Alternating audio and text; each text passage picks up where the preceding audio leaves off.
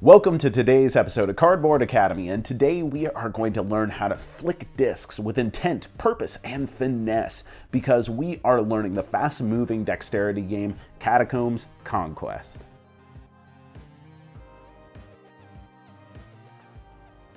Catacombs Conquest is a dexterity game for 2 to 4 players, clocking in at about 20 minutes per game.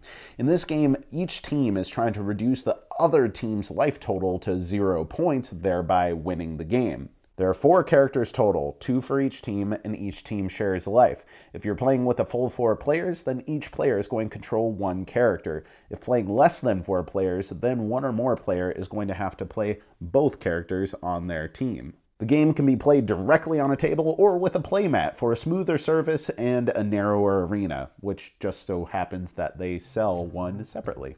Setup involves building the supplied wall and arranging the 5 obstacles and 4 characters as shown. If playing with the playmat, simply put the playmat in the middle of the walled area. Both teams also need 8 health point tokens flipped up to their team's side, their team's double-sided active character marker, randomly pick a side face up, and players draw 4 cards from their team's deck in a 2 to 4 player game, or 8 cards if a player is controlling both their team's characters in a 3-player game. Then decide randomly which team goes first. On your turn, you draw 1 card from your team's deck, you choose and fully resolve 1 card from your hand, which then goes into the discard pile, and then you flip over your team's active character marker, and finally you make a rush shot with one of the obstacles on the board where it lies. Then it is the other team's active character's turn. What is a rush shot, you might ask? Well, it's about time we actually talk about the flicking in Catacombs. Every card in the game has a shot sequence that is all the dexterity flicking business that you come to expect out of a dexterity game and must be performed in order as listed by the active character unless otherwise noted. The most common shots are the rush shot and the melee shot. The rush shot is you simply moving your character around, and it does no damage if it hits anything. This is just you sprinting across the board. The melee shot, on the other hand, does 1 damage if you hit an enemy character, which is a good time to point out that there is no friendly fire in Catacombs Conquest. Only if you hit an enemy do you damage them. Now, we should also mention that if you're playing with a playmat, if any discs exit the play area, that is to say the playmat, you simply pick them up and put them back on the mat where they fell off. Oh, and when damage is dealt, that team just loses 1 of their health tokens.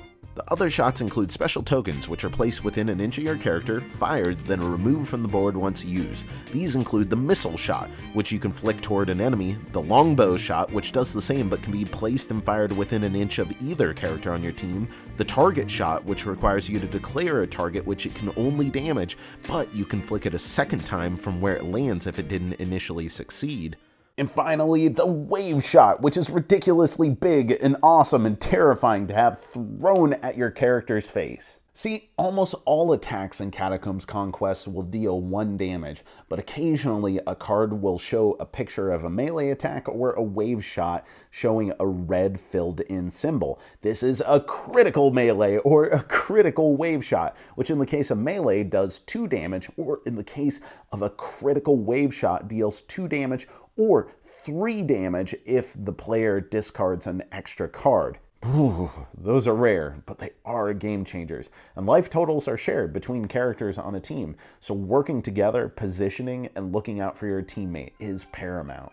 Once the shot is performed, you resolve any text on the card. These can have a wide variety of effects, from drawing additional cards to stealing delicious life from an opponent. Furthermore, some cards have armor symbols. Once played, these cards are reserved face up off to the side and can be discarded during future turns to fully nullify the damage from a shot.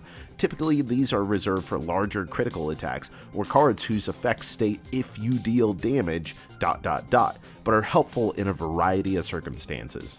So finally, after your card is fully resolved, you take your team's active character marker, you flip it over, then you perform a rush shot with 1 of the obstacles on the board. Your choice. Again, since this is a rush shot, it deals no damage, but it is both tactical and fun to punt another team's character around and use this opportunity to push them to the other side of the board or give yourself some much needed cover.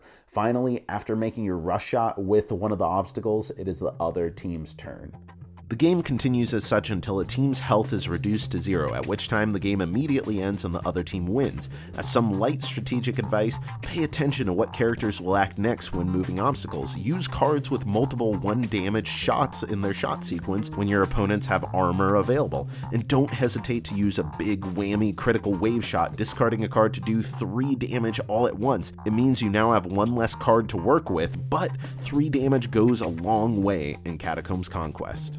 And that is how you flick discs and play Catacombs Conquest. Thank you so much to Platypus Con for partnering and creating this video, and if you have any questions, let us know in the comments below, or better yet, if you're at the convention, come say hi and let us know what you think. And if you happen to have any Pell Meanies from up the road, I wouldn't say no on a cold night in Juneau, Alaska. Thanks for watching. I've been Jack for the Cardboard Herald. If you enjoyed this video, we have all kinds of other reviews, interviews, and recommendations via writing, podcasts, and video here on our channel and website cardboardherald.com.